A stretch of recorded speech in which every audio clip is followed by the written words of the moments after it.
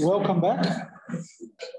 I hope that those who are online can hear me and can see the screen. Well, that I'm pretty sure because I'm sharing via Zoom, but if you cannot hear me, then let me know. I don't know how you're going to know I'm speaking, but probably you're going to see me on the screen with the mouth moving and you're going to conclude that you cannot hear me. So this next 1 hour and a half is to continue on the topic of graphical models, and we are going to use them for a few different tasks. But before becoming precise, I thought it was useful to get back to the slides that I just quickly jumped on the Bayesian networks. There were a few questions during the breaks. As you can see that the board has a bit of writing here. And I wanted to touch at least on one question that, that was asked me, because I think it's very important. In case you missed that, then it's important we are on the same page. And by the way, I don't have tons of topics, so I'm not going to be running as I was in the morning. I want you to, stop me and say, let's discuss this. And then if we don't get through all my slides, then that's fine. We don't get through all the slides. Okay, so a little bit different approach from what was used in the morning when I was just quickly going through Bayesian nets. So the point I wanted to mention that was, well, talked about in the break is about the direction of the edges or arcs in the graph. And it must be clear at this point to you, and if it's not, let's discuss on that, is that the direction of the arc has an important value on how you read the graph, but also is not that important in the sense of causality here. Maybe Alessandro will say something else later, but for me, it's not. So if you have a Bayesian network with two variables, and then you have the arc going from x sub 1 to x sub 2, or from x sub 2 to x sub 1, those represent the same model. Obviously, if you would learn the parameters, you probably would train the model a little bit different, because in one, it is inducing a factorization where you have a marginal of 1, and then a condition of 2 given 1. In this case. In the other case, you have the opposite. So you have a marginal on 2 and then a conditional 1 given 2.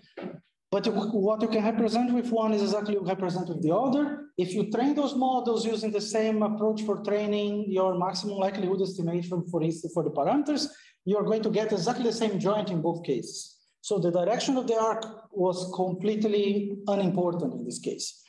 And it is unimportant in general in a Bayesian network. So this is a very important point to make. It doesn't mean you can invert any arcs on the Bayesian network, okay? So that's not the case. That was how it continued also some of the discussions. If you have, for instance, what is called a V structure, so you have more than one parent in a node, that already makes it harder for you to invert this arc because if you invert it, actually the factorization will change in this case. Because this one here, X3 has two parents, 1 and 2, and then those two here are marginals. Imagine if you invert one of the arcs, you actually are changing the conditional independences that are valid in that graph. While if you change the arc here, you are not changing. The set of conditional independences continues to be the same. That's why it's here, it doesn't matter. And here it matters. In some other cases would not matter too. So that example is with 2, but if you have 3 of them in sequence like this, you could also make them in sequence in the other direction. And you could represent the same model. Because all that this model is saying in terms of independences is that those two are independent when you observe, if you see this one here. Okay, and so it doesn't matter if they go this way or that way, what they mean is the same. So that's one point I wanted to mention. So in some sense, this is one of the reasons in the other slide I said, I kind of like more the undirected graphs in terms of explaining them because those kind of confusion does not happen there. But also there are disadvantages on the undirected one. So with the directed one thing for me is very nice is that I have a nice way of sampling from this model. So it's a generative model and I can sample in the same direction of the arcs, and this is natural. There is no problem of a normalization constant that I have to deal with later, like in the unnormalized. So there are benefits, but also disadvantages. So this is number one. And I will assume that if you don't raise your hand, it's because it's fine. Okay, I will not keep asking if it's fine. So please make your best effort to be visible if you would like to say something, even if it's stop and say, no, it's not fine, or I don't understand. What are you doing there? What I'm doing here? All those questions leave for later because it will take too long. Code. So there was some code that I skipped, and we should go through because I'm going to use now for the Credo networks to use as an example. So a little bit more in detail on the code that is there. It's quite repetitive, but what the code is doing is creating a Bayesian network. And it does so by creating what we call the local, say, probability tables. They are small tables, and the tables are there for each variable given the parent. So that's why it's called CPT, usually because we just use this terminology. It's like a probability table. It's a conditional probability table. The first one that is created is for X1. X1 had no parents. So you see that the table has only two numbers because X1 was binary. So it's 0.7 for the true value, 0.3 for the false. And you have to say both of them here, even if obviously one should be one minus the other, but you have to tell both of them. And just below that,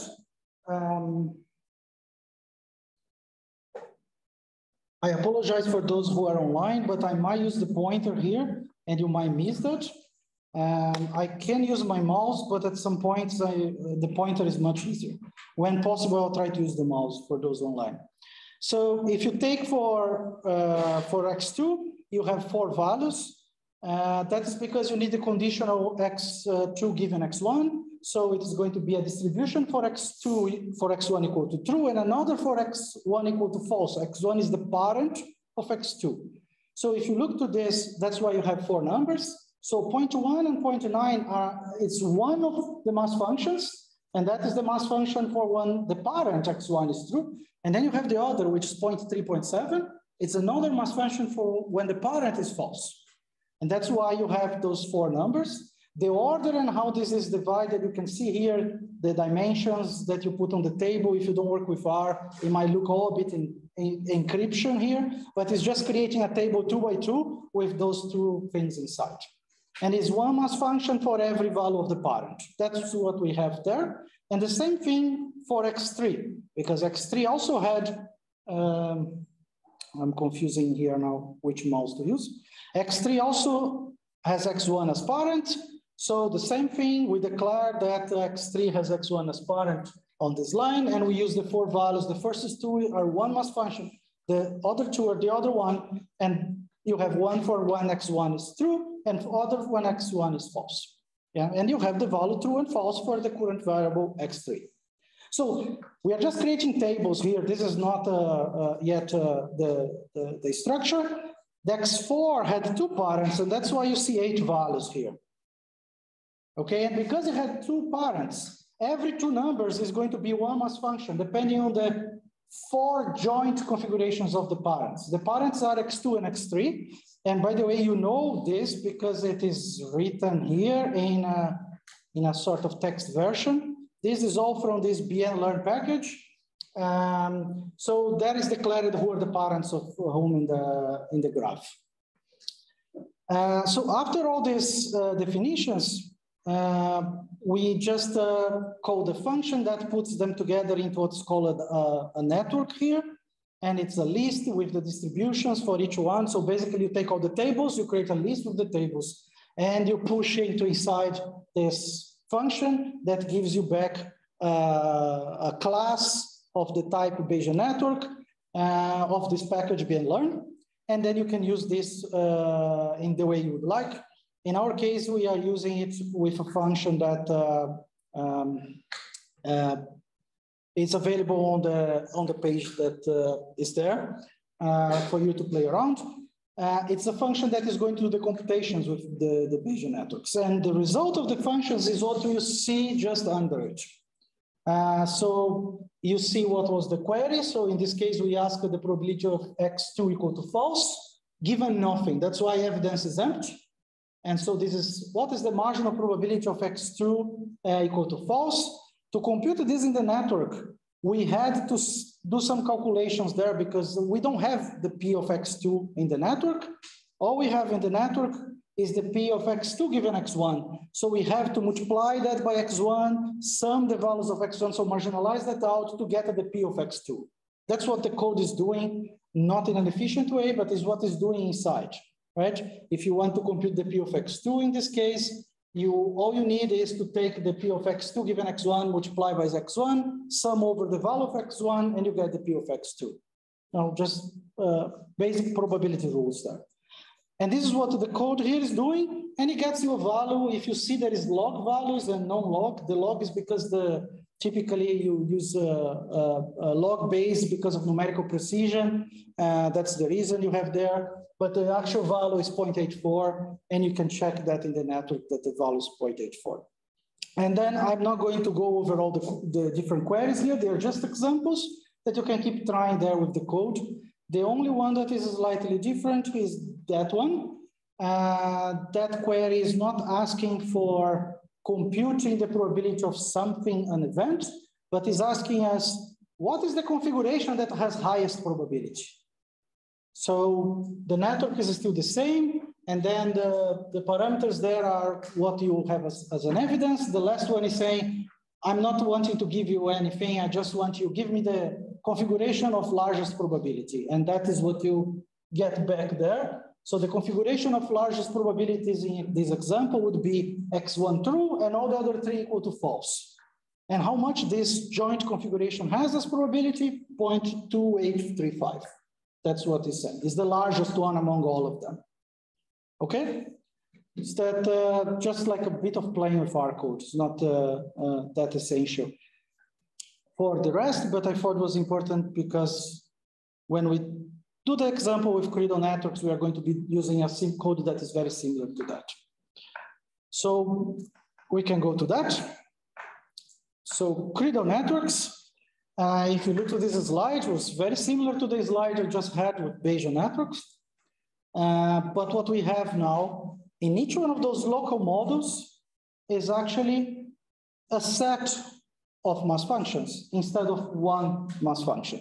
So the difference we are moving, if you look even in the graph that is there on the right side, before there were like P of x1, now I'm writing K of x1 to represent that this is a set of P's. Okay, and in this example where everything is binary and everything simple, what you have actually is an interval.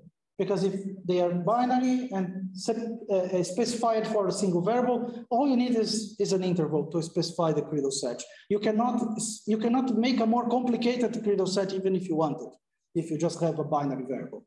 Okay, all you have, okay, you could if that was not closed convex, but a Credo set closed convex, all you need here is the intervals, the sides of it, where it starts, where it ends. For one of the values, because the other one is 1 minus. So that's what we need to specify that Credo set. Obviously, in a general Credo network, it doesn't need to be binary. So this could be, the K of x1 could be a complex set there. We are talking about domains that are finite. So the number of possible values of x1 is known. So basically, this is going to be a polytope. Okay, for me here, could be a polytope. If x1 was not binary, could be a complicated polytope in a higher dimension. That's what we put there. And in this lecture, I will focus on the case, what is called strong independence. So in the Bayesian network, there was this assumption, this Markov condition, and we said that the variables were independent of non-descendants given parents. Okay, that was a Markov condition that made possible for a Bayesian network to break into pieces. For the Credo network, we're going to use the same condition, apply it to extreme points of these Credo sets. If we use that same condition on the extreme points of this cradle set, that means that when we take any combination of extreme points of the cradle sets, that's actually one Bayesian network. So you could interpret this cradle network as a way of specifying many, many Bayesian networks. But I don't write down all the Bayesian networks. I write down small pieces that could be intervals or polytopes. They have extreme values, the corners of it. And if I take any of those corners from each one of the cradle sets, the one that is on X1 there, and the cradle set that is on X2 given X1, for when X1 is true, there is one cradle set. For when X1 is false, there is another cradle set. On the same way I just explained, there was one mass function for parent true, one mass function for parent false. Same here, but not one mass function. A set of mass functions for when parent is true, a set of mass functions when parent is false. And the same thing goes in each one of the nodes. So you have lots of sets there. And if you take one extreme on each one of those sets, that forms one Bayesian network. So you can see that you can create many, many Bayesian networks by picking different extremes in each one of those different sets. So it's a compact representation, compact because I'm not writing all the exponentially many ways that I could pick extreme points to create a Bayesian network. So exponentially many Bayesian networks represented in a compact way. So that, are we still together? Yeah. These extreme points are spatial set by a data-driven way, or how can you show? Yeah, so for now, let's say that an expert told me. I will talk a little bit about learning later on. Okay? So for now, let's just say that an expert came and gave me all these sets. Okay, he was a very good expert because actually it's quite hard. And you can ask Alessandro how hard it is to do elicitation of cradle sets. He's the expert. Actually, I'm going to point to Alessandro many times during this talk. So every time I say expert, I mean Alessandro here, okay? So if you want to continue the discussion on that. So it's clear what is this model that we are using here and how more powerful it is in terms of being expressive. Because if you would like, you could take each one of these Ks here and make it a singleton. So just one mass function inside, that is fine. And that will be one Bayesian network. So it's an extension of Bayesian network because Bayesian network is a subcase of this. But there are many, many of them there inside. Yeah? So I will make lots of simplifications to make this 1 hour and a bit easier for us. So I will assume that the cradle network that I have is all locally and separately specified and all the variables are binary. So what I mean by all those stuff, maybe it's nice to mention. Well, binary, I think you already guessed what it is. So the variables are just like true, false, two possibilities for each one of the variables. Locally means that these cradle sets are really specified inside each one of the variable given the parents, and they don't involve anything else. And you say, yeah, but was that even allowed? Yes, I didn't tell you that was allowed, and I'm now saying it's not allowed. Okay, so I could have skipped it, but it's nice to bring this to your attention. Those cradle sets, they are locally specified for a variable and the parents inside. You cannot put constraints or create a polytope that involves variables that are disconnected there in the network. Okay, not allowed. They are separately specified. So again, what I explained before for you was already separately specified, but I think it's nice to tell what this means.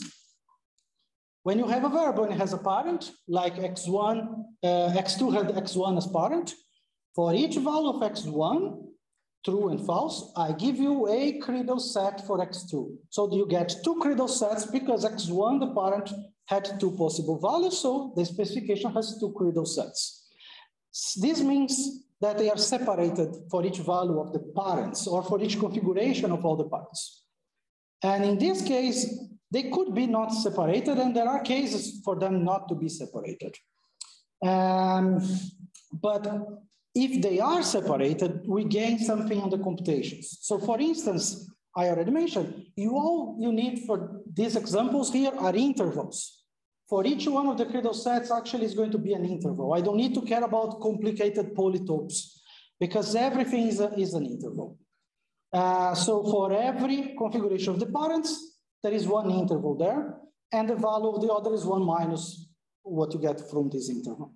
So is it clear that actually my Credo set can be specified by many intervals? It's all these Credo sets, but the Credo sets are all intervals. I don't need more than intervals. I could even try, but the closed convex set is going to be an interval always. So I'm saying this because the code that I'm going to use, which is a trick on implementation, a dirty trick, is the following. I'm representing a Credo network which has exponentially many Bayesian networks inside by using only 2 Bayesian networks, but it's a trick. Follow me on the trick. I will create one Bayesian network with one of the extremes of the interval, another one with the other extreme. And so now I only need 2 Bayesian networks to represent exponentially many Bayesian networks. It's just a trick. I take 2 Bayesian networks. The number of one is, let's say, the lower value for the interval, and the one on the other is the upper value of the interval. And every Credo set, I'm specifying on this trick. I will show you later the example. Maybe that is easier, but it's just a trick for the implementation, okay, that I use. But before I get there, I must say that this now is constraining us. There would be other cases that would be nicer, like non-separated cases. An example of non-separated specified Credo networks would be qualitative assessments. For instance, in qualitative reasoning, it's one common way to say that a variable influences another is if that in this case, y influences x. If the probability of x is larger when y is true than when y is false. So you have the constraint there. So you can see that this is a constraint involving 2 different values for the parent set of x. Imagine that y is the parent of x. So I'm saying that the probability of x equal to true given y true should be greater, me as an expert, than the probability of x equal to true given y false. But that's a different Credo set. I cannot do that. I just told you that's illegal, okay? Because they are separately specified. But this would be nice to do if I could. We are not doing it today, but it's one of the things that you could do with non-separated specified Credo sets, this type of qualitative reasoning. And also non-binary. It could be nice to have non-binary, but the important thing also to mention is that non-binary can be translated to equivalent binary representation with some tricks, and local non-separated specified can be translated to separated ones. So you ask Alessandro if you want to know more about that. Okay, ask the expert about that. So even if I put in constraints, there is a way that we can make any Credo network satisfy those constraints that I'm telling you. So there are constraints, but they're not that bad. You can always end up with a Credo network like that, right? Okay. What is the cost of the transformation? Oh, that is for the break. I'm sorry.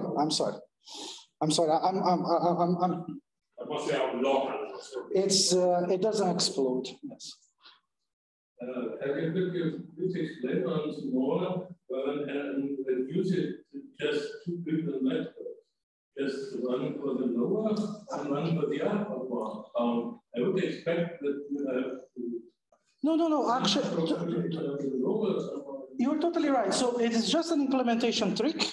I'm going to take the lower from one Bayesian network and the upper from the other, but I will combine in all possible ways. I'm not taking the Bayesian network as given as a Bayesian network. It's just a dirty trick. So the lower is here, the upper is there. But sometimes the upper is here and the lower is there because they have to sum one, otherwise they are not valid Bayesian networks. But it still is a nice trick in terms of implementation. But it's really, I get to that in a moment. So here is the Credo network I'm going to create. The first one is the simplest one. And if you look to this slide, it's exactly the same slide as the Bayesian network. So I'm creating just one Bayesian network now. Very same thing, creating the tables on for each one of the nodes. And then I'm going to create a second one. So this is the specification of one of them. The CPTs for X1, for X2, X3, and X4, the diamond that we are looking with the temperature, the goalkeeper, attacker, and winning the game. It's always the same example. And I'm going to create a second now Bayesian network. This Bayesian network, though, has a different distribution, a different mass function for X1. If you look there, I'm using 1, 0. So it means that has probability 1 for X1 equal to true, and probability 0 for X1 equal to false. That's the 1, 0 that you see there. The previous one was 0.7, 0.3. This one is 1, 0. Okay? And now if you look on the bottom part, I'm creating two Bayesian networks. The first one, I use the CPTs of the previous slide. So CPT1, X1, CPT1, X2, CPT1, X3, CPT1, X4. The second Bayesian network, the only difference is for X1. I started with CPT2 X1. So they only have one difference, which is this distribution of X1 is different in one and in the other. So there are two Bayesian networks in this case that I created. And actually, because there is only one interval, one difference between them, there is also only two Bayesian networks in a Cradle network that I would try to specify using those two if I would play the game of taking extremes. So the networks, the only difference is that I'm specifying that the probability of X1 being true is between 0.7 and 1, because it was 0.7 in previous slide, is 1 in this slide. So I created an interval using two networks. And we can continue doing that, and we can run inferences. Maybe we should run this to see how many bugs we get from my code. So I have a terminal here just with an R running directly on the terminal. And I have the files open somewhere here. So this is not it. This is not it either. No, it's also not that one. That's one of them. I will copy and paste. This is the second part. And we also need, which you also can, just a second, this is very important.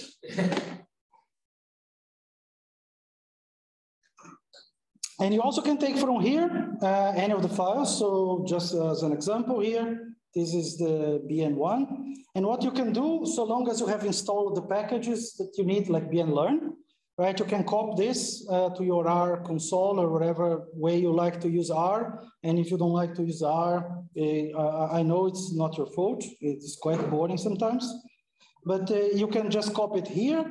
And well, type enter here, it just run. It doesn't do anything because I just created many variables. But if you want to look one of them, CPT1X1, then it has the values inside. If you want to look to CPT the X4, the tables are there, right? That's all it's there. So the tables we were creating, they are there inside. And what we are going to do then is to take the thing that I had on the slide there, which creates the two networks. So this is the code to create the two networks that we just saw on the slide. And I'm also going to copy it here. So at this point now I have two networks, is net1 and net2. We can also type to see what this is, but it's going just to dump to you all the tables of the Bayesian network. So that's what it's showing when I dump it to here. And then there are queries that we can run here. So if you take a look on those, we are going to make queries, but it is a Cradle network. So what does it mean to make a query now at this point? Because if I had a Bayesian network and I ask the probability of, let's see what is in here. Let's grow this a bit because it's a bit too much.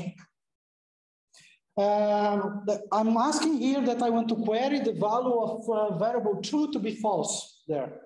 And the first line is saying, create a query vector O empty with NAs, put the names, so they have names, they look nice, put the value of true equal to false, and then call the inference method that I created there. and it gives the answer to us. And then do the same, but with a second query. What the code is going to give us after we run this, some debugging, and then an interval. The query P of x2 equal to false, given nothing, because that was what I asked for, is an interval between 0.84 and 0.9. And the second query that was here, it was the P of x1 true and x2 false, and that was an interval 0.63 to 0.9. Why those are intervals? Well, I told you that this represents multiple Bayesian networks. So what the code does is that it takes each Bayesian network and then get a result and compute then the maximum and the minimum. So why? Because, well, you have a set of Bayesian networks. Which one is the correct? Well, I don't know, there is no correct. All you can give you is an interval. The lowest possible value you can get for the probability of x2 equal false, and the largest possible value, depending on the Bayesian network you use, right? So you get an interval in the end. Is all that clear? Okay, there is one thing here that I didn't tell you yet. This code I'm using is approximate, so it's really like the simplest possible code. So if the results don't match what you expect, it's just because of that. Okay, so I don't do all the optimization that is needed to solve a Credo network precisely. I just do a sampling of Bayesian networks. So if you open the code, you're going to see that it's a very dirty code. The code takes the following approach. Because there are exponentially many Bayesian networks, and I don't want to try all of them because it takes a lot of time, I sample Bayesian networks, and I keep sampling Bayesian networks, and I report it to you the maximum and the mean. It's a terrible approximation, but let's go with it, since the objective here is not having the exactly correct number, okay? You can do better than that. You can use Alessandro's software. So you always ask Alessandro, okay? My question is related to that. Are there any exact method to get this bound? Yeah, that exists. They scale poorly if you have very large networks. They work pretty well for small networks. What we have, which scales very well for very large, is very good approximation methods. And they give you very good intervals. So if you really want to use this in large scale, that's what I would suggest. A good approximation method, not mine, not this sampling thing, like serious approximation stuff that the group there in Lugano have created some. There are others, not just them, but it's easy for me to just keep pointing to them, okay? So yes, so there are methods that are exact, there are methods that approximate. I also created my own exact methods in the past. It is an exponentially number of Bayesian networks. It's a hard problem to solve. Inferences in Bayesian networks are already hard, in Credo networks even harder, but the approximate methods are pretty good. That would be the message I would tell. So I think that we already know a lot about Credo networks. I think I have some slides about it that maybe I should skip, because we already know how to compute inferences with it. So this is the slide maybe I should skip. So you already know how to do it. How do I compute something with a Credo network? So the top is actually the Bayesian network we saw before. There is a complicated function, which you can be smarter by exchanging sums and products and doing calculations, but I'm skipping the how to do this in the most efficient way today. We just do it in a certain way. For the Bayesian network, my code is actually exact, but it's just exponentially bad. For the Credo, what we're doing is computing minimum and maximums. Here is the example of minimum. So besides all the complications of that, we still have a mean to do over all the possible Bayesian networks, if you want the mean or the max. And this code of mine is even worse than that. So that is exact, but approximate, this is inapproximate. It's just really a sampling, but it's worth to have something like that just for us to play. It's fast enough to see some results. We have some other examples going on here, but that is basically what the Credo network is as a representation model. Is this set of Bayesian networks under strong independence. So there are other types of Credo networks. I'm not going to go in all the variations and types because we don't have time. But we will use this one for classification. So to have an idea on how it can be useful as a model for classification. Okay, so this is a first, well, a second example. We already did one, but ours was very simple, and one now a bit more complicated. You have cradle sets everywhere. So you can see that each one of the nodes is defined by an interval, and this matches with what I was defending to you before, that all you need are intervals, and you have one interval for every configuration of the parents. And I'm only showing the interval for the value that is true of the variable, because for the false, you just do 1 minus. So the complement interval for the false is not on the slide, okay? So this is just, it's complete in terms of specification. So all the 3 parameters are here, but if you want any false, you have to do 1 minus. It's not in the slide. And here is the specification of the joint cradle set. It's just basically telling exactly what I said before. Pick configurations, extremes everywhere, and combine all extremes. And then put them all together. So if you would, you could see this cradle network as, well, one way is a set of Bayesian networks. Depending on what you pick, you'll get one. Another way of looking to that, which is representing on this very high dimension, the joint one, is a very big polytope. If you take this convex hull of this thing. Okay, so it's just, we don't want to write it down, but that's what it is. When I started working on this, I had no idea exactly what this was. This was 2001, I think 2001. So 21 years ago, I started working on this, and Fabio, who was here, he was my supervisor. He said, oh, we are trying to solve this problem here. Can you run this thing and try to find the cradle set that represents this model? At that time, we used CDs. Do you know what is a CD? I guess so, right? But you don't use it because it's too old. But I had a few CDs just to write down all the extreme points of the cradle set that we were working, which was the result of a cradle network. We had some billions of points, and we used a linear programming thing to keep enumerating all of them and then writing down on CDs. I don't even remember for why we did that. Maybe he just wanted to make me work for, learn that things are hard. But no, there was a better motive than that. Let's not, Fabio's probably listening, by the way. I don't remember anymore for what was. But anyway, the cradle network, then my message is that this cradle network actually has a cradle set there on this high dimension that you could potentially take all the extreme points and write them down, but they are going to be really, really a lot. And well, as an experiment, there are ways of trying that. Okay, but we don't want in practice to keep writing down that. It's just too much. So I have code for this example. And in this case, the 2 networks are very different. So you have the CPT1 for, oh yeah, let me talk about here. You have a small case, smoker, and then a marginal for smoker, then cancer, probability of cancer given smoker.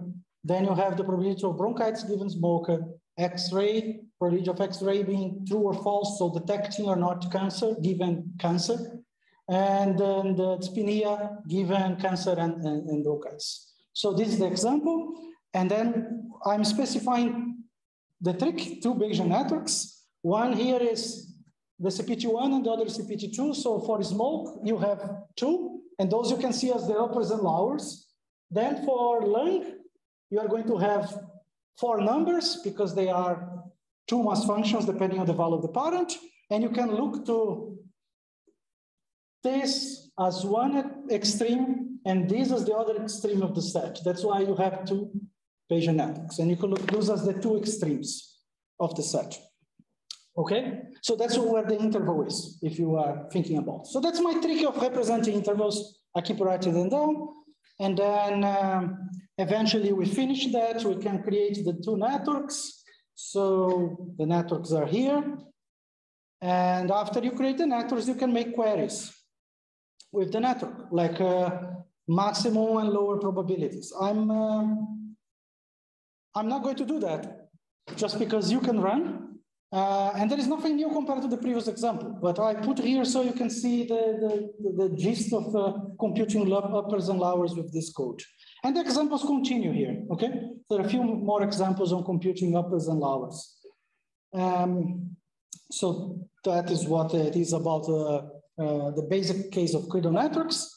Let's try to use them to solve some problem with this. So for what we can use a credo network? So I will use the naive credo classifier, which is a simple credo network. But before that, I have to mention to you just quickly a way of learning this from data, because it's not always that we can get an expert that will specify all the intervals. So one possible way of learning from data, and in here I'm going to assume that you are doing this separately for every credo set. You already know the structure. I'm not learning the structure.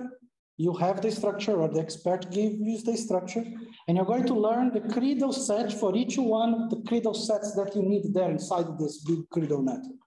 So take one of them, okay? And imagine that is this for the variable X. If it had parents, it would be for a certain specification of the parents, or you just think this is the marginal one. Then you want to learn this. So let's say that you would do maximum likelihood estimate.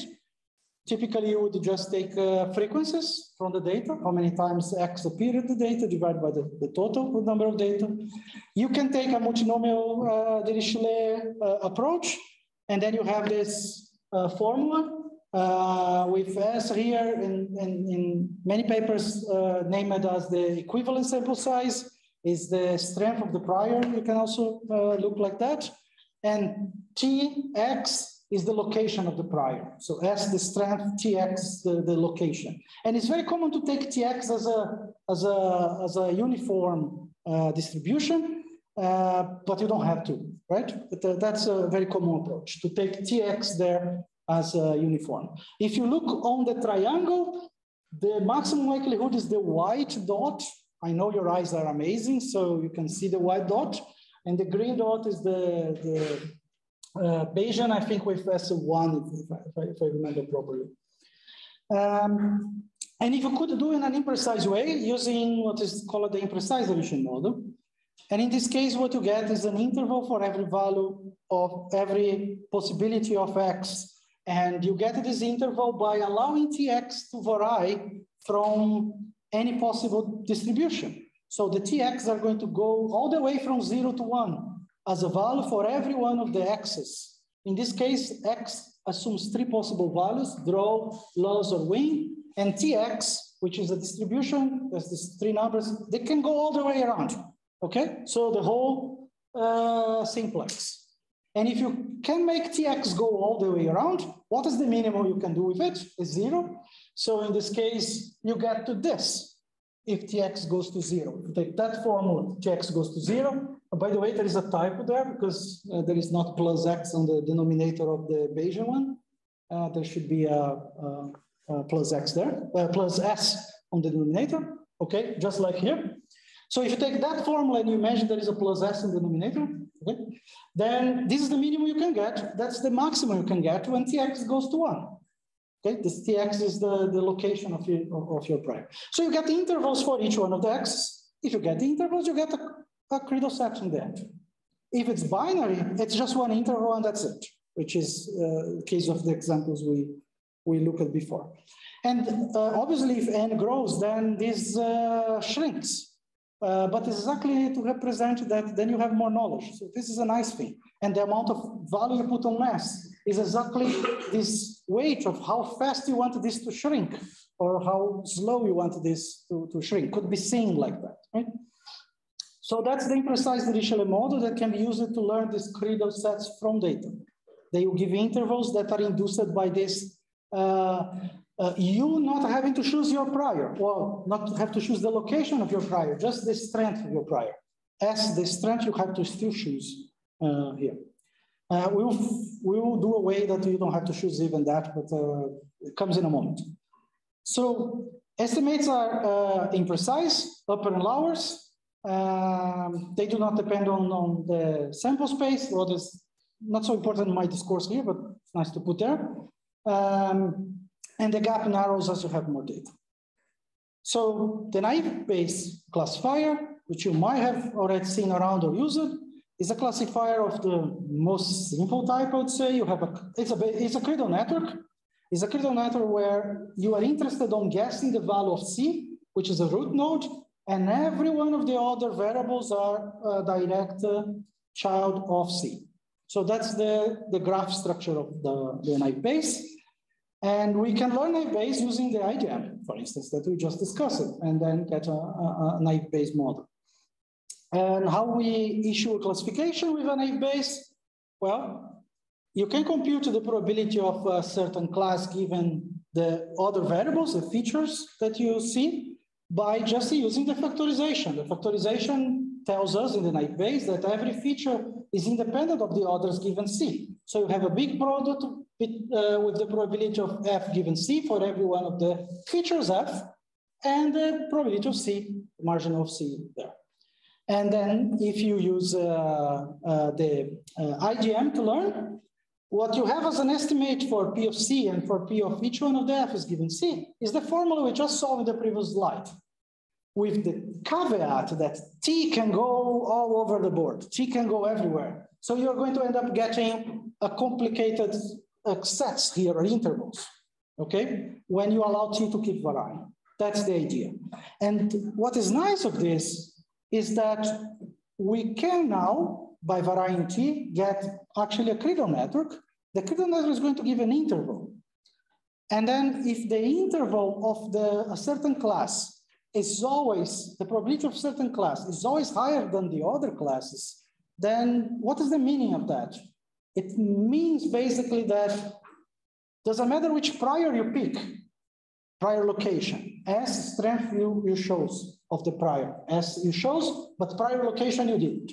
Doesn't matter what prior you pick, location, you get the same class. If the interval of one class, it's always above the interval of another class. They will be intervals because we know we are varying T, so we get intervals. But it could be that in some cases, those intervals split from each other. And then you could say, oh, this is an easy case because even if I wouldn't choose the prior location, I always get the same solution, or this is always the best solution for a certain item that I want to classify. So if you are still with me, what we are doing here somehow is having an extra information about the classification. You can issue a classification, but more than that, you can be more certain of it, because even if you have picked the location of the prior anywhere, you would still get to the same conclusion. That's the key behind. So what we often do with this in classification is to separate instances what we may call safe instances from others. Safe here meaning they don't depend on the location of the prior. If you issue a classification, it's always the same, wherever you put the location of the prior, then this is kind of like a classification that I'm more confident to be correct. Because I didn't have to choose the location of the prior, and the result does not change, regardless of where I put the prior, the location of the prior. But there are other cases, right? There are other cases where, depending on T, where T would be, the location of the prior, I might end up with one class or another class, or that case, then I don't know which one is the correct class. That's fine. So you could just give to me a set of possible classes, those that are among the best ones, or non-dominated, as it's called here. But those are cases we say that the classification is indeterminate, or we cannot exactly tell. And so there is this criteria, and a typical criterion that we could use to tell which are the good classes is the following. If a class C prime satisfies this equation, the probability of C prime given the features is greater than the probability of C double prime given the features. Over all possible models, Bayesian networks you have, then I always prefer C prime and never C double prime. So I could say C double prime is no good. C prime is always better. But there are some cases that I may end up with a few different, and CC primes here are guesses, right? The class that I'm trying to guess. Some cases I might end up with a single guess, or sometimes with a set of guesses. Those that I cannot tell if it's better or worse than another, because there is some Bayesian network that this is better, there is some other Bayesian network inside my cradle where this other is better. So it's in some way a robustness or sensitivity of the results that we are looking at. Let's look to an example here. It's about recognizing textures. And it had 4,500 images and 24 different classes to guess. so the type of texture. And there is some idea there to collect features, which was related to the proximity and difference of colors in the texture. We don't need to go to those details, just trust me. Some features were created to try to do this classification. And you could guess many, many classes. So there are many types of textures that you could guess. And then if you take a naive Bayes classifier, a standard naive Bayes, not a Credo one, you get already accuracy of 92%, which is pretty good on here, okay?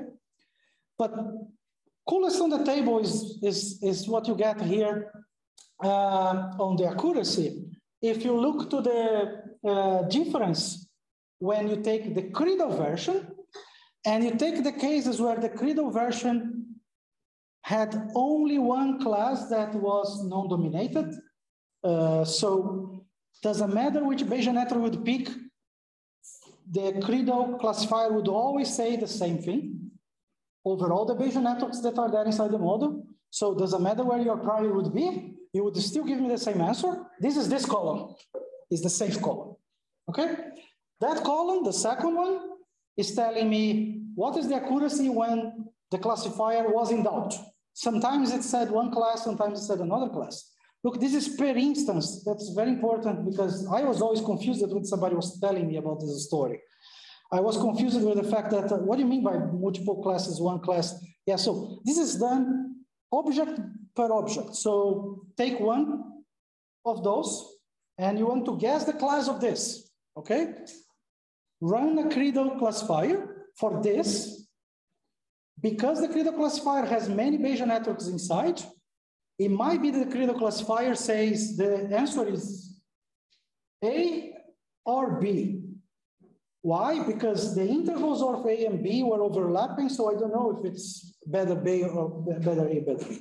There are some cases, others, take another from the pack. On this one, it could be that the Credo classifier, for all the Bayesian networks inside, always says, oh, this is definitely B. Doesn't matter which Bayesian network pick, it's B. This is what we call safe. And see that this is done per instance. So here is the accuracy over the instances that the Credo classifier by itself defined that they are safe.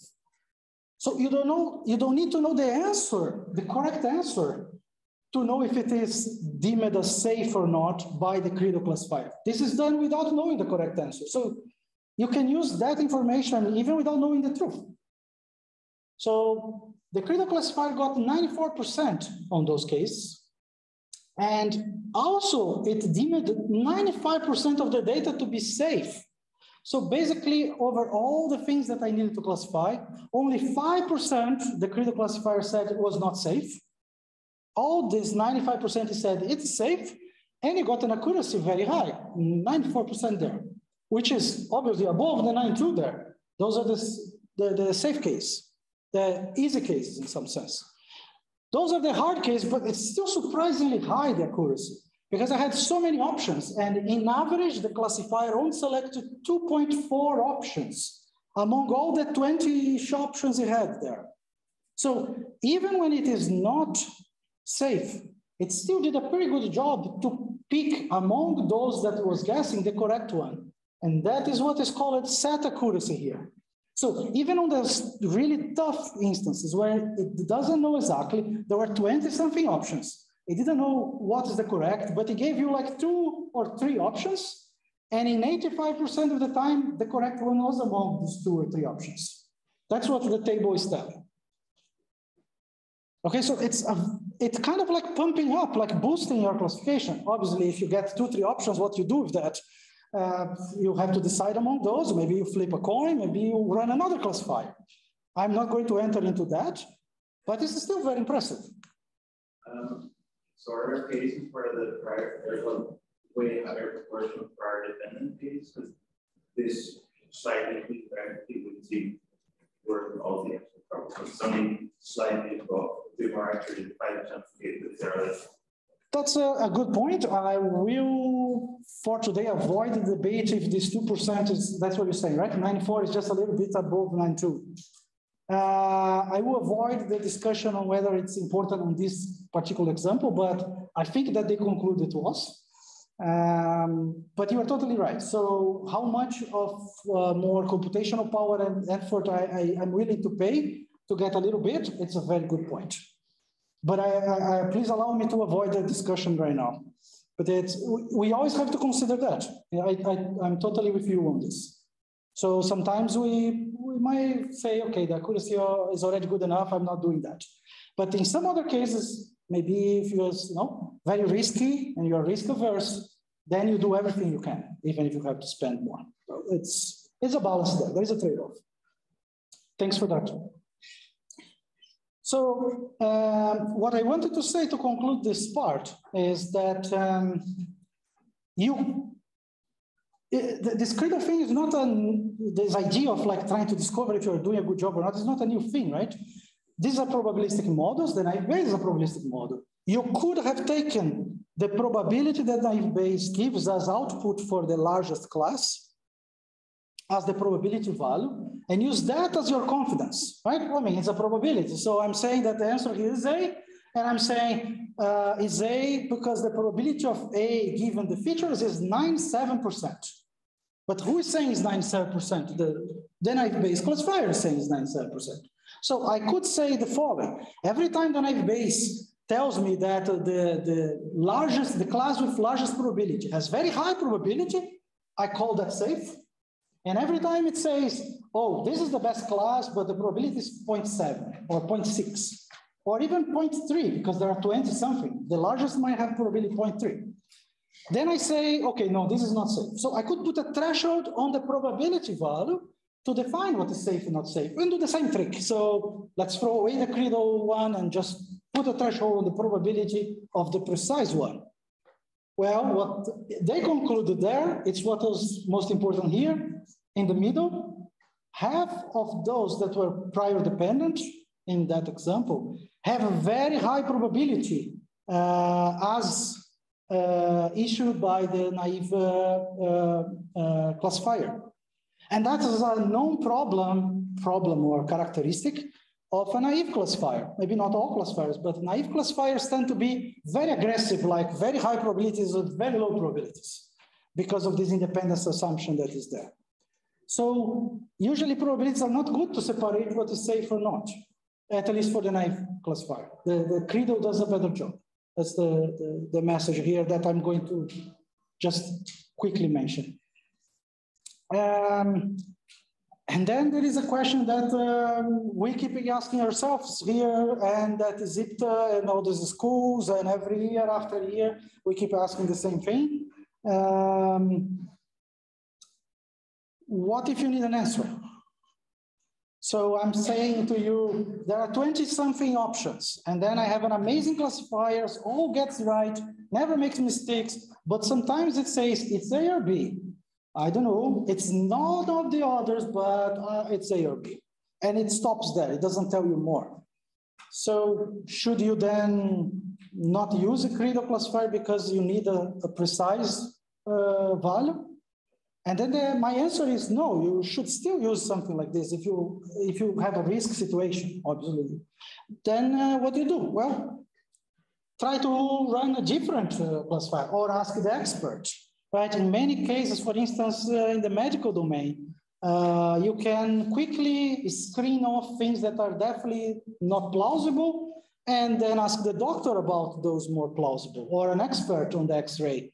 Radiologist or so. So there are many things you can do, or even use a different model over those cases that are hard, or do active learning. So my point here is a cue for active learning.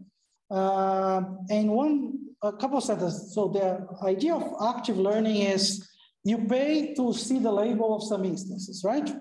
Which instances you want to see the label? Are those that you are most undecided. So run your credo classifier.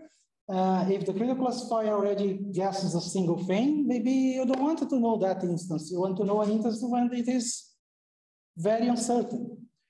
So there are many combinations of this that you can use in practice, but I do recognize that if you go out there, often you're going to hear, but I want an answer. I want a single answer. And sometimes you're going to have to figure out how to give a single answer. So we did that, for instance, which worked very well. It was, we cascaded credo classifiers one after the other, but changing them as you go to be more specialized on some types of instances. So we ran a credo classifier. The credo classifier is very certain about some of them, about some of the objects. Okay, classify them. For the others, is not. So we have a second credo classifier who is very certain about some of those, but not others, and keep going. And actually, these improved results, often up to 5 to 10 credo classifiers that you would be using, you would get better results than using fewer of them, or just one in the very beginning. So there are many ideas that you can use to put this together if you need to get to a answer. In this comparison for the other, you know how this parameter S is tuned there, and whether the tuning of S matters for the accuracy comparison. Yes, so it's one of the points where you still need tuning. By tuning, I mean maybe an expert. I don't mean necessarily like training, validation test, and so. If you would do that, it would kind of go against some of the let's say, more hardcore principle subjective values because you are tuning the prior. So yes, it is a thing that you have to decide, but I will, in the second part, talk about a way that you would run about without having to choose S, which is a more sensitivity analysis of results. So you start with a precise model, and then you perturb it. And in that case, you don't need to choose the value of S because you're not training directly. But if you're training, yeah, you need to call Alessandro. He can choose the value for you. But it is based on the task. It's the same as asking a data scientist or a statistician on, you have to see the problem and take some decisions. We cannot, clean up all the decisions. Some of them we need a person there. That's my opinion, at least. It's a bit against the typical machine learning right now, but sometimes we need a person to say something. In the cascading version, I'm thinking of it as lexicographic in the sense you run the first one. Yeah. The training of the secondary and tertiary classifiers, are those then conditional or unconditional? Yeah, so the results I mentioned, it was unconditional. So I would assume there's prospect for improvement by using a conditional classifier, given that you're accepting the fact that the first classifier was unable to say yes. So you're saying it's not this.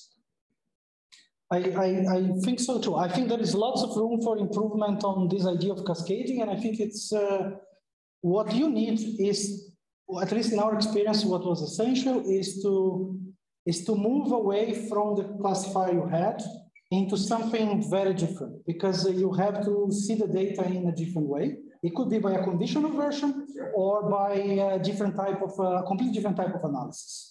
That we took that approach. So we use different types of classifiers, well, it's empirically shown on ensemble methods that they can help each other. So like bootstrapping or things that you look to the data in a different way, and we could do also the conditional way. We didn't try. It was not the way we tried. We didn't try just because for doing the conditional way, we have to assume that the data is given to us as a batch, and we are assuming that you get every instance one at a time as an online thing. To do the conditional, you need the batch because you need to train over those that you don't know. So there is also the constraint on how the domain is. But that's a very good point. Thanks. So I do have some code here. I have 23 minutes, right? Yes. I do have some code here for to show you this.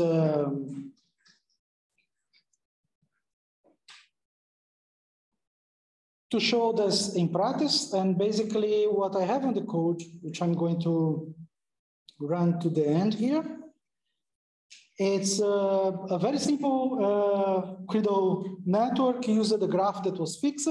And in this case here, I'm not even training with the intervals, but I'm contaminating. And what the code shows is that the accuracy when you say a single thing, or the accuracy when you say multiple things is clearly different. And when you say a single thing, you always do much better. But this will appear also a conclusion of slides that I will show you. So I will not run the code. You can try to run the code and see the results there. And I will improve a bit these codes with more comments as we go. But for now, I will, in view of time, I will continue with the final topic that I wanted to mention, because I think it would be a pity not to mention this other type of model. It's a model where the Credo version is almost as efficient as the non-Credo version. And this gives us, one of the problems that often we are criticized if you take a Credo network and you want to use compared to a Bayesian network is that it's computationally more intense, way more intense. It's not the case here for this type of model. I'm calling it some product networks in the slide. Nowadays, people are using probabilistic circuits as the most common terminology for that. But it's a different type of model. It goes in parallel with Credo networks, but it's not a Credo network. Actually, we are trying to figure out the relations with Credo networks, aren't we? Okay. So the difference of this model to the Credo networks is that it's way closer to a neural net. And that's why also I would like to spend this 20 minutes we have on this different type of model. How is close to a neural net? So a Bayesian network, the graph of a Bayesian network is a graph which has an interpretation on conditional independencies. So I call this actually interpretable. I don't like to call explainable, and I draw the distinction on explainability as needing a target to someone. I need to explain this.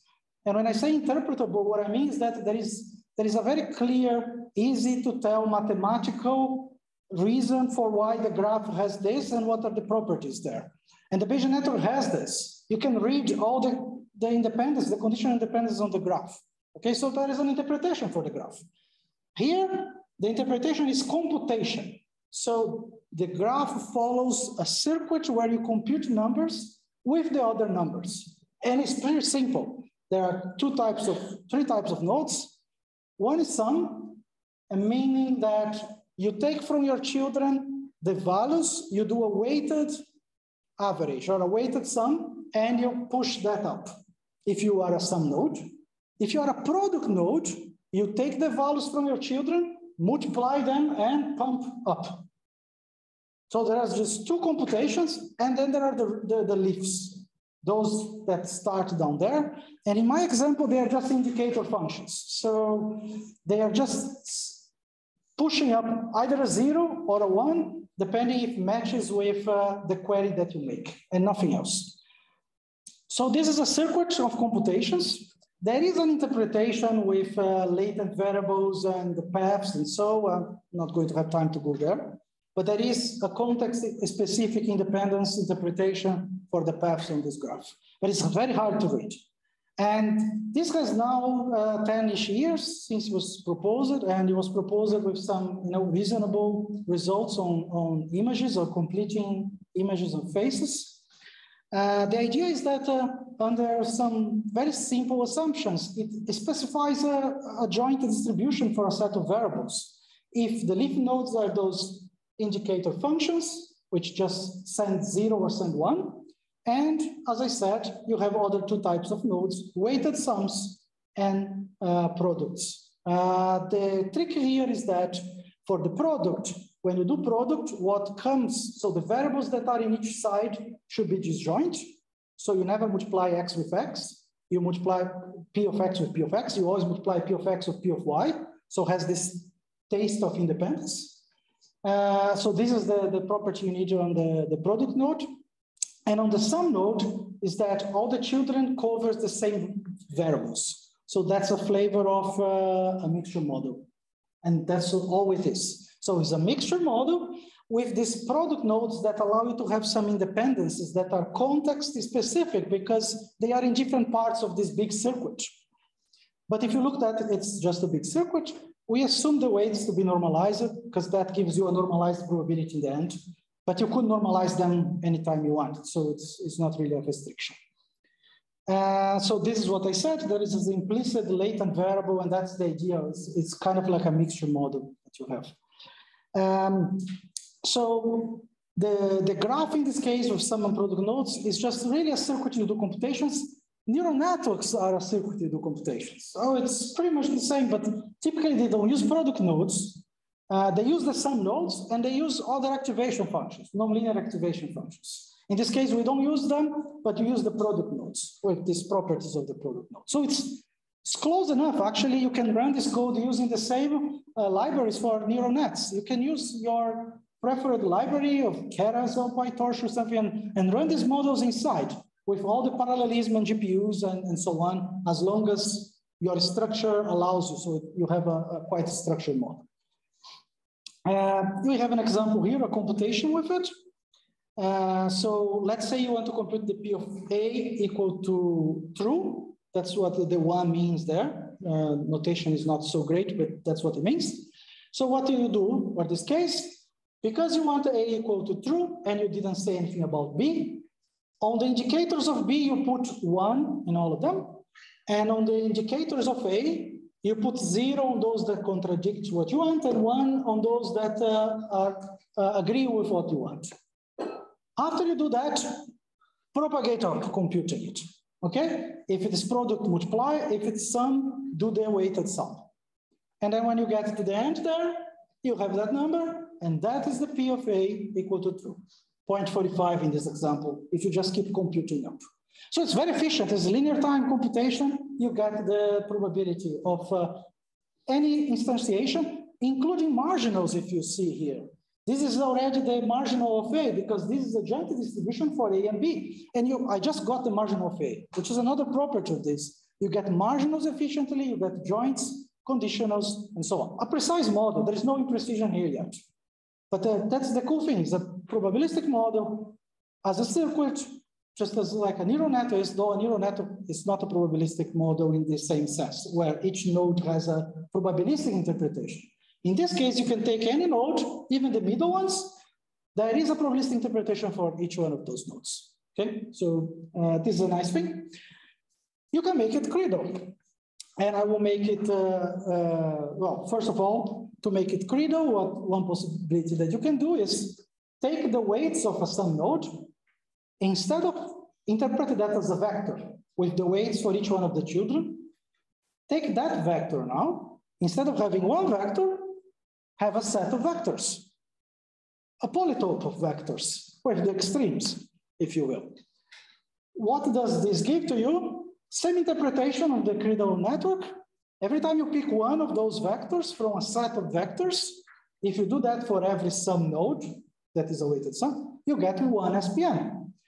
If you have these sets of vectors everywhere, you have an exponential number of SPNs represented by this credo SPN. So same analogy of the credo network, but with this circuit. So that's the idea of the model, is the definition of the model. Nice thing that we have here is that if you want to do computations with it on the credo version, computing upper probabilities, lower probabilities, because you have now a set of SCPNs, you're going to get uppers and lowers, not fixed values. It all runs in linear time, those, or quadratic most. Actually, you can do even n log n with tricks on implementation. But let's say even if it's quadratic, okay, this is pretty fast. So the original SPN is linear, and all the credo versions, the most complicated ones we use, are at most quadratic. And typically, quadratic is really slacky bound. It's much better than that. So you are getting all these exponentially many SPNs without costs, or almost without costs, very little costs. How we use this? Well, one way that we have used them is to do the credo classification just as with the naive that we did, but a way more powerful model than the naive credo classifier. By the way, the naive credo classifier is also very efficient, but that is not true for every credo network, right? Complexity gets higher as you have more complex networks. Here, no, you can have huge SPNs, and it's still subquadratic, the complexity to run credo classification. And then you can do the very same thing that I already explained to you before. You can take different classes and you can say that one dominates the other or one is better than the other. If the probability of one is always greater than the other, so and then you discard. The same domination principle that I explained before, you can do here. You can do this computation with SPNs. And we have done that. So we took some digits. That's a very simple, small data set, just as a proof of concept. We have done with much bigger ones. And I will have a few minutes to mention those. But what we did here is a little bit different in terms of training. We didn't train the model with the IDM, Imprecise Distribution Model, where the intervals are induced from data, right? So based on data, you get the intervals. Here we didn't do that.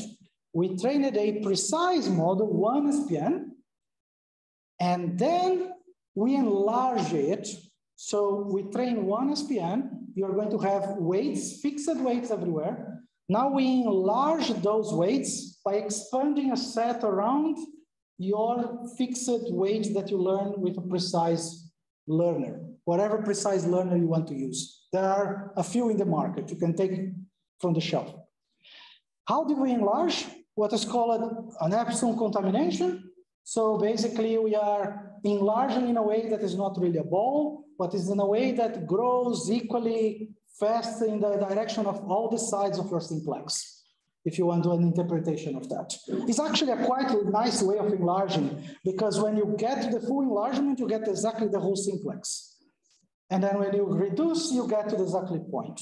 That's why it grows faster to the sides that is farthest away and is lower to the sides that are closer.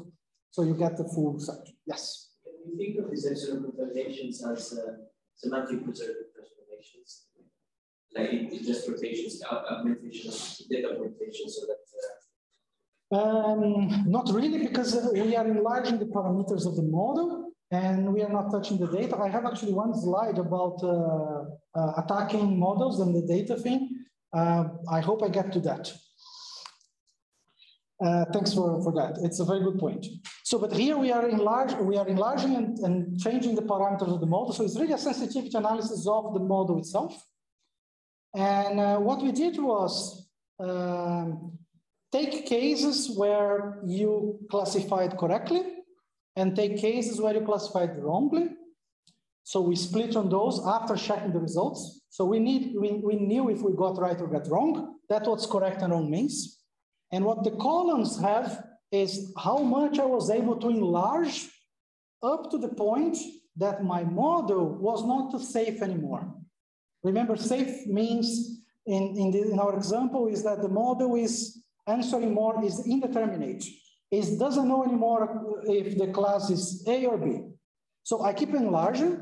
When I have a single model, the guess is always a single guess because there is apart from ties, but let's assume there are no ties.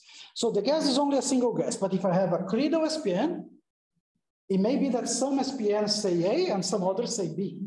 So I enlarge up to the point all of them still say the same thing. I stop exactly in the moment that some of them are starting to go to say something else. That's where I stop enlarging. So for the correct ones, we could enlarge way more than for those that we were wrong, meaning that we could almost tell when we are right or wrong. If this number is high, it's probably you're right. If this number is low, it probably is low, more chance that we are wrong.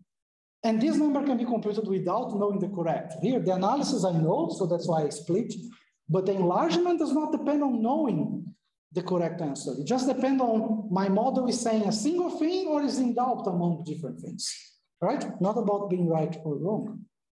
So there is here a summary about those Credo SPNs. And I have a few slides about what I think is this moment the most promising, although we're already moving forward even further on this. But this is a type of SPN, which I think is very promising. And I will only spend a few minutes here just to tell you that random forests are actually an SPN, and you can make them generative by just taking a tree, like decision tree, translating to an SPN. And if you take your random forest with all your trees, translate all of them to these circuits, you have a very big circuit, and you get all the characteristics of the circuit is still with the same properties that you had on your random forest. So if you like a random forest model, you should try this generative version. The results are the same if you don't have missing data, for instance.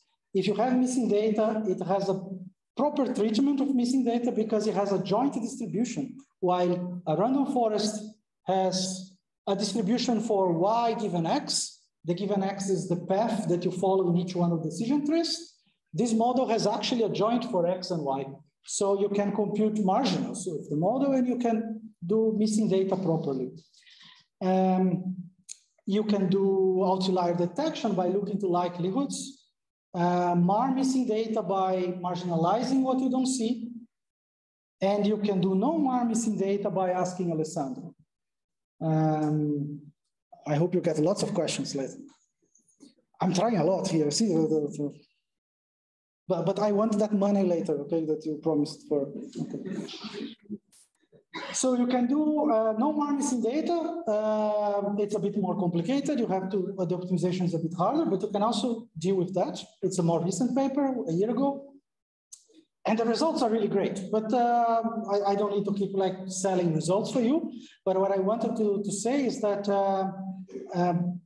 even with the circuits, you can do the Credo version, robust attack, and the results are the same results we see for Credo networks, naive Credo classifiers, but you can fit very big models. This really gets to state-of-the-art results on tabular data with very fast inference methods.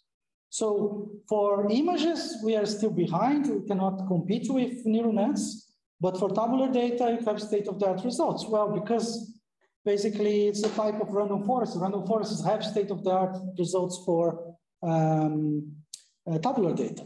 And we are doing also the Credo version of random forests in this case. You can attack them. And this is the graph that I wanted to show, because this graph is telling a lot about what the model can offer. It's not the final answer, but is what the model can offer. So every curve is a data set from OpenML database. And I have to help you here to interpret the graph. So let's start with the left one. We trained the model, and here is the accuracy on the test set. It was already trained, and you have a test set. You never saw the test set, obviously, and we are going to run on the test set. Before issuing a final classification, we do the trick of growing the epsilon, okay? So for every instance that I get, you give me an object that I have to guess the class. I take the model, and I start growing my epsilon contaminator until the moment that my model is in doubt. I stop exactly there. So I have the epsilon for that instance. And I do that for every one of the instances. So after I do that, I can give for every instance the class that the model is guessing and the largest epsilon that is still the model only tells me that class. If I go beyond that, then the model starts to be uncertain, indeterminate. Okay, so let's look to the left side. On the left side, what you have is the accuracy below the threshold. So basically, if you have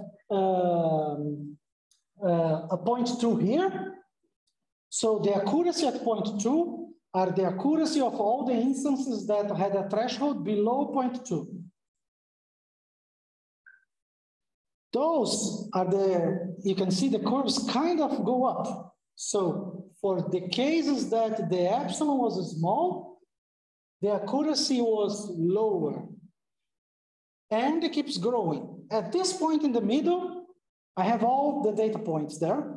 So that's the accuracy of the model if I would not look to the epsilon. That's exactly where the graphs cross. The graph on the right is the accuracy only for the instances that have an epsilon above the threshold that is here on the graph. So as I go to the right now, I was saying left, right? I'm very sorry for that. As I go to the right, on the right graph, I'm issuing classification to fewer and fewer instances, but I better and better on what I'm saying, because only the instances with large epsilon, I'm issuing classification. For the others, I'm not showing. That's what the graph shows you. Okay, and on the left is the opposite, right? As I move to here, there are also fewer instances because are only those with a small epsilon, and they are the worst. That's why the graph goes down. So this is the Credo version of the SPN. Actually, this is the Credo version of the random forest. So you have a Credo random forest, if you will. That's what the graph is showing, which I think is the most prominent case of SPNs that we have at the moment.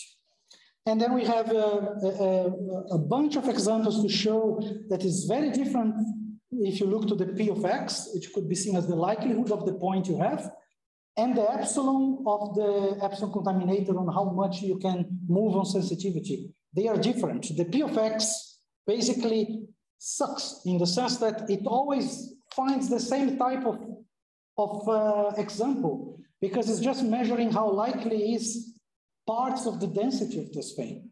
While the epsilon is really kind of trying to look to the boundaries of when you change your mind, when the model is more sensitive or less sensitive. So that's a nice result. And you have Python code on that if you want to. So this is my shameless part, as Fabio ended with some shameless part doing advertisement of code. I'm doing the same. And yes, there is a lot to move forward on this. What I wanted to finish with on this topic among those two models is that probabilistic circuits and these generative forests, they are not as powerful as Bayesian networks. I'm talking here about the precise model, not even the imprecise. They have the analogy is that they have a discrete latent space.